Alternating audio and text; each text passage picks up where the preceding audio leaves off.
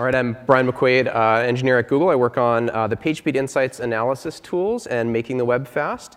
And today I'm going to do a demo. I'm actually going to do a demo of something we're releasing today, this morning, called the Pagespeed Insights Critical Path Explorer. So let's go ahead. We'll start with, we'll go find Pagespeed Insights. Right, and so this is the tool that we focus our work on, and this tool's job is to sort of analyze a web page, come back and tell you precisely what you can do to make that page faster. We give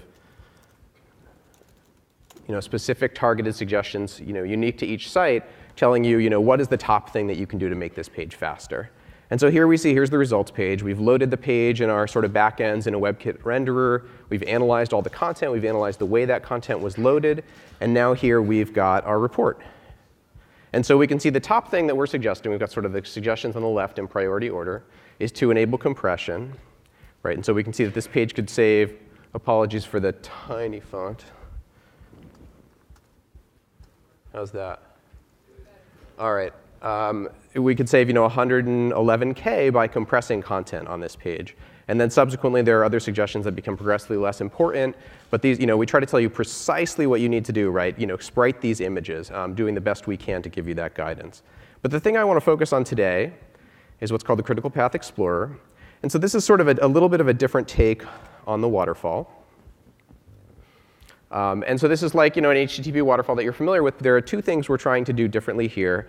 One is to show you the dependencies between resources, so understand sort of why was this delayed, what blocked it, what loaded it, and visualize that. And also to help you understand, with that information, what's blocking the renderer from making progress and what's blocking the renderer from drawing content onto the screen that users are ultimately sort of affected by. So let's go ahead and zoom in, if I can click there. There we go. I'm going to zoom into the head of the waterfall just so we can really look at that. I'm going to chop the HTML out. All right. And so let's take a look.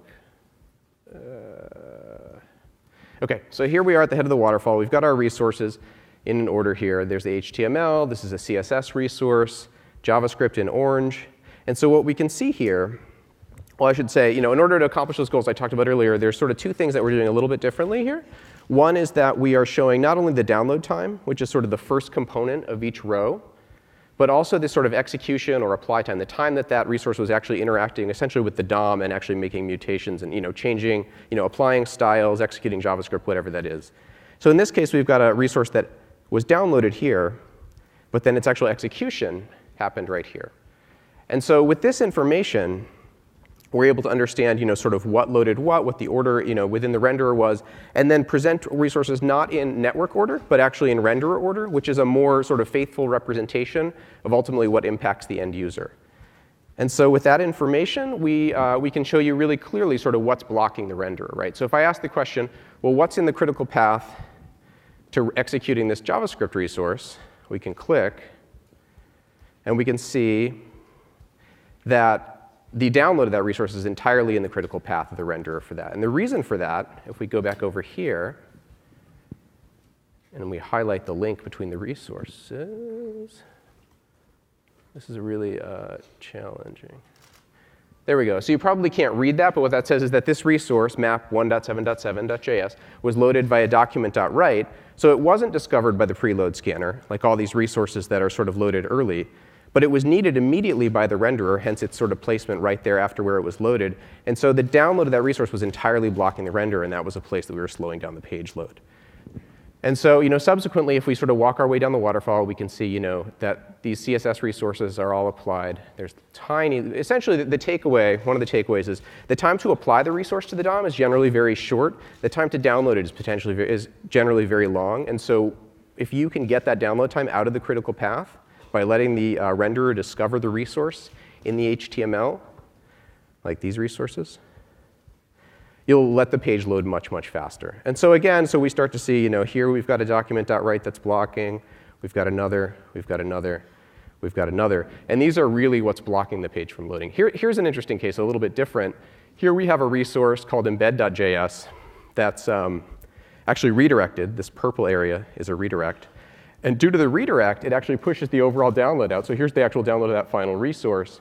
And so because of that redirect, which took a really long time, that resource actually ended up on the critical path. It was discovered early in the HTML, which is great, loaded right at the beginning, but it ended up on the critical path due to that redirect chain.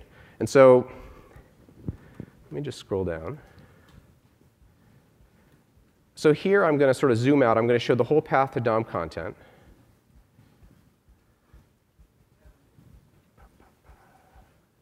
There we go, that blue line, that blue tick at the top is DOM content.